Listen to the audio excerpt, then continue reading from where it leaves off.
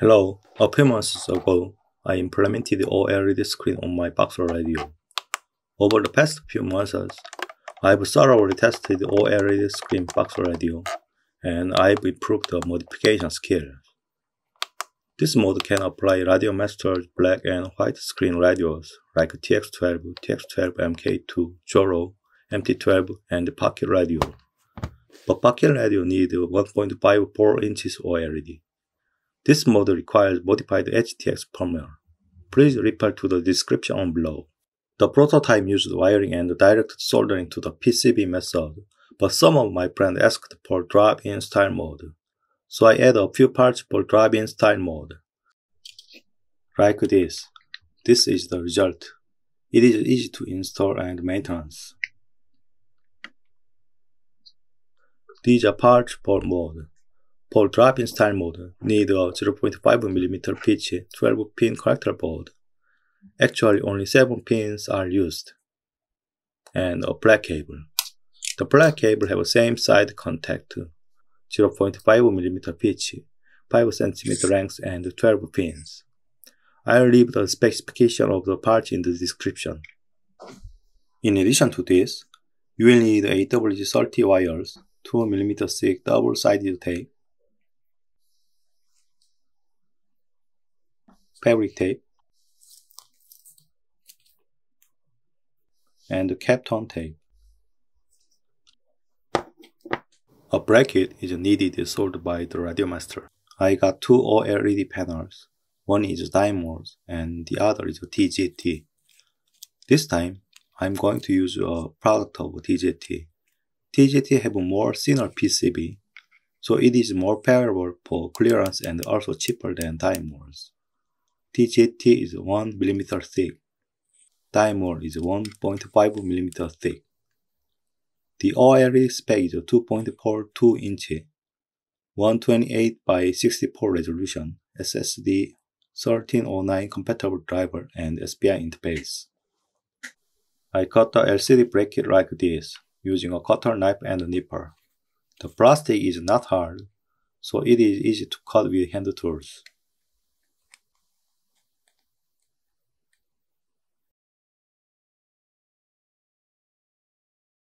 Disassemble the OLED panel.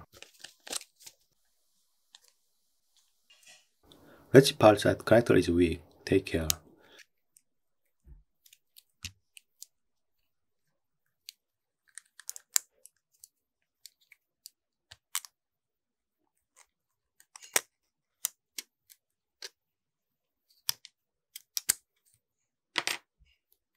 When removing the OLED glass, apply heat using a hair dryer.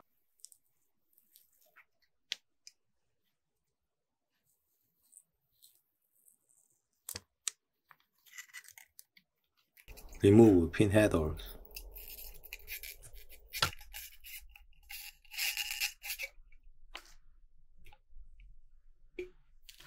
The wiring is showing. I use AWG30 wire. Only 7 pins are used.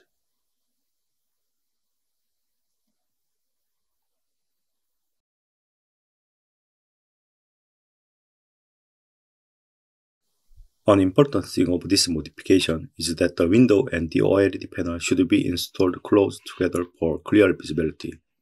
This can be adjusted by placing a thick piece of tape under the OLED panel.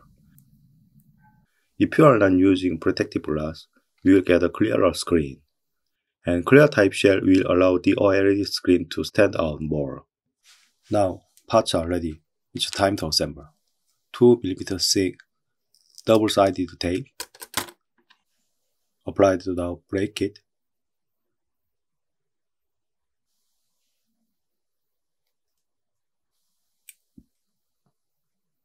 Remove the protective film. Apply the thin double-sided tape here. Then put in the OLED glass. Take care. And attach the OLED panel to the bracket. Pay attention to short circuit and use Kapton tape for insulation.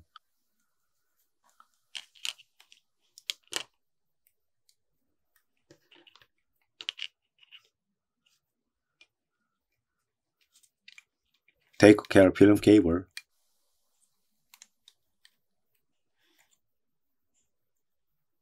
Mask the top of PCB in black for cosmetic reasons. Fix the OLED glass with thin double-sided tape.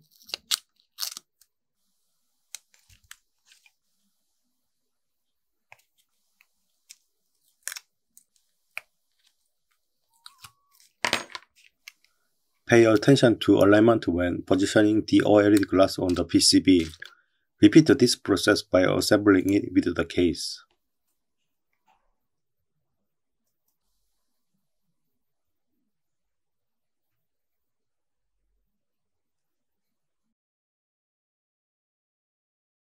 For insulation, apply Kapton tape. Finish with black and thin fabric tape.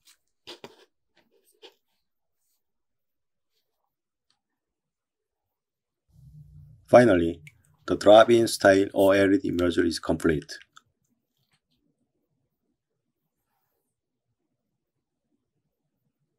When you're installing the firmware for OLED at the first time, you must connect the original LCD, because the bootloader cannot drive OLED screen at this point. Download OLED firmware at my GitHub and install it with the original LCD.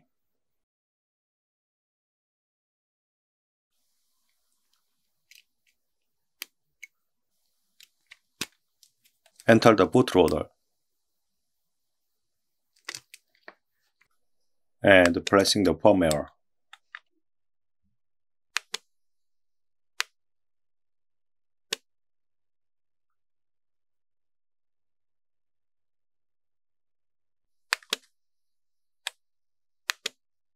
It's normal that the screen doesn't come on when you leave the bootloader.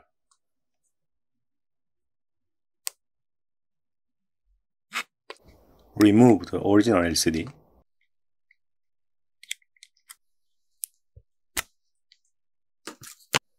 Install the OLED.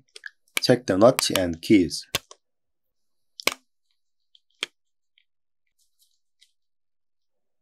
Connect the cables and check the final results.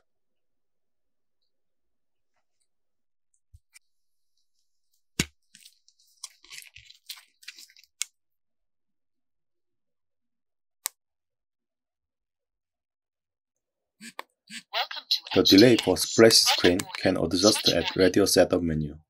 Check for alignment after assembling with the front case.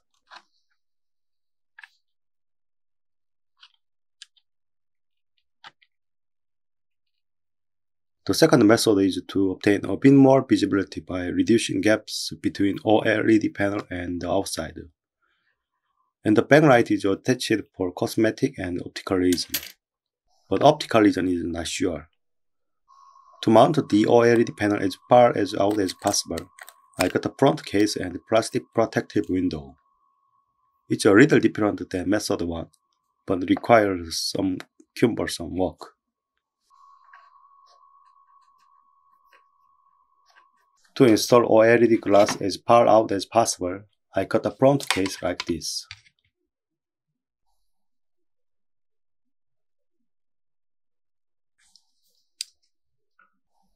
And check the fit with the front case.